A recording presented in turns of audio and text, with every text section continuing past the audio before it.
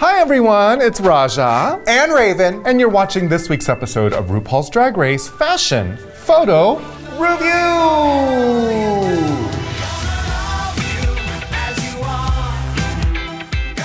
We are going to be tooting and booting the looks from the main stage of season 12 of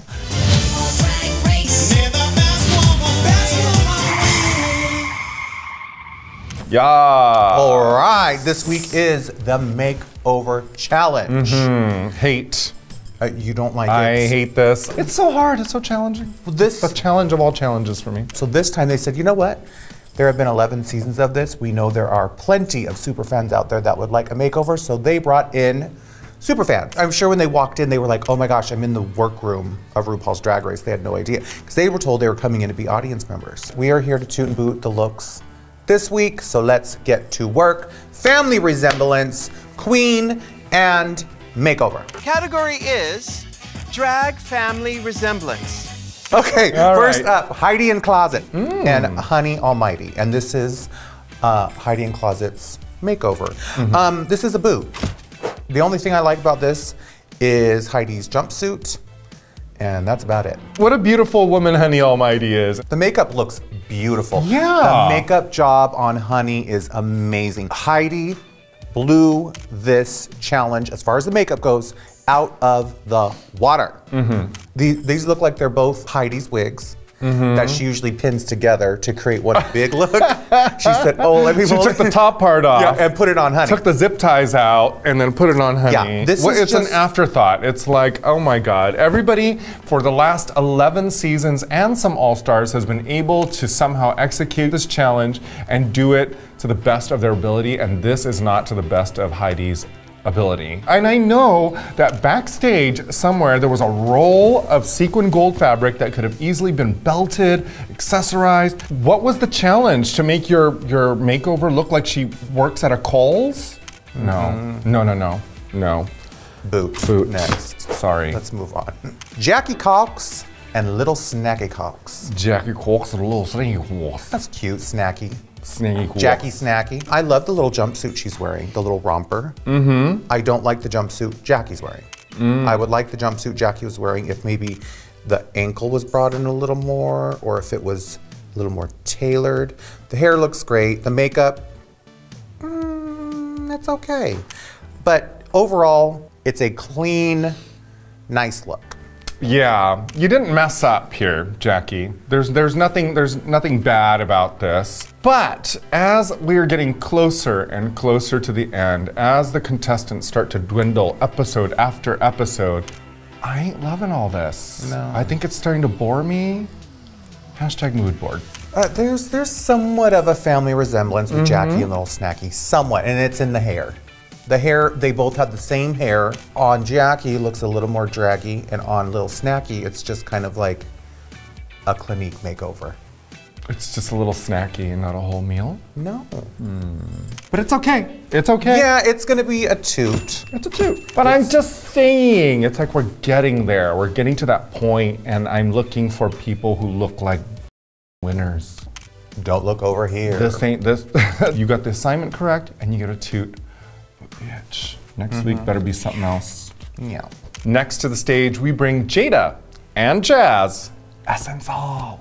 Jada and Jazz. Toot. Yeah, it's a toot. Everything about this is a toot. The makeup, the hair, I love that they're both wearing the same color but not the same thing. Yes. It's great, it's beautiful. It's 1000% toot. It is wonderful. Jada knows how to do some makeup. Yeah, they both look stunning. Like, they both look like equals in this. Granted, Jazz Essence Hall, her model, her makeover girl, has such a stunning figure and probably fits into most of the things that Jada already has in her wardrobe. But Jada is now looking to me like a person who has vision and has the ability and the capabilities to transfer that vision onto someone else. And that is the challenge in this episode. Yep. Toot. Toot. Crystal Method and Opal Method.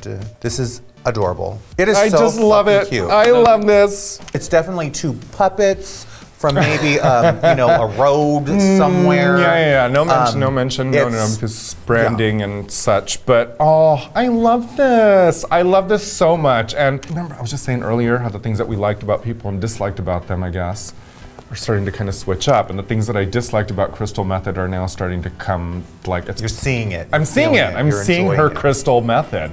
I'm seeing what is happening here, and I like it. I think it's brilliant. I think it's funny, it's humorous, it's nostalgic, it's familiar, and it's just, it's punk rock as hell. I love it. Too. Yeah. We could keep going on, but we don't want to. Everybody loves puppets. The show can only be a few minutes long. They're poking fun at the fact that this puppet couple is getting married. They're homosexuals. Yes. That's very sweet. There are times with the makeover where they do it and it's identical.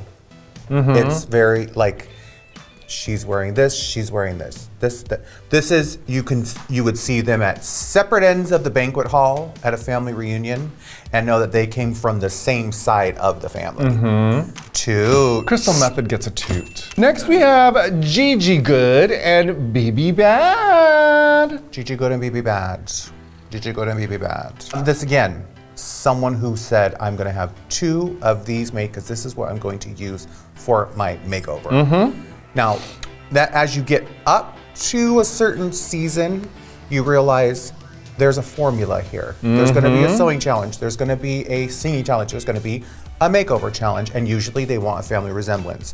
Another smart queen that showed up with 2 looks of something that she knew could fit a wide range of characters. If you yes, a trapeze shape like this, a belle, a dress, like anybody could fit that. Like you could just, yeah. Genius. It is genius. Definite family resemblance. And you can definitely see that these 2 are sisters.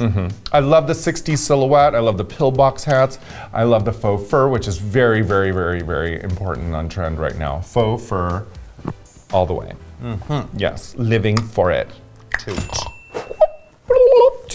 Trend alert! Superfans! We love you! Yes! Superfans are always on Tron, darling. Always, always on Tron. They never go out of style. We would be nothing without our fans and superfans. So much love to our Toot and Boot fashion photo review fans, RuPaul's Drag Race, Kakarikau, Meow Meow Meow fans, superfans. And if you are a superfan, I'm sure you're tuning in every Friday night to VH1 to catch an all-new episode of RuPaul's Drag Race Season 12! Yes! And if VH1 is not available in your country, check out the link below to see if you can watch RuPaul's Drag Race wherever you're at on WOW Presents Plus. Our top toot of the week is Crystal Method! Yes! And Opal Method. Without Opal, Crystal would not have got this top toot of the week because it took 2 to tango this week and they did the damn thing, sis. Crystal Method! Some say we're like a weird married couple with 2 fists up our butt. We are. Maybe that's why we like this look so much. I'll be your rubber ducky. I'll be your rubber fist.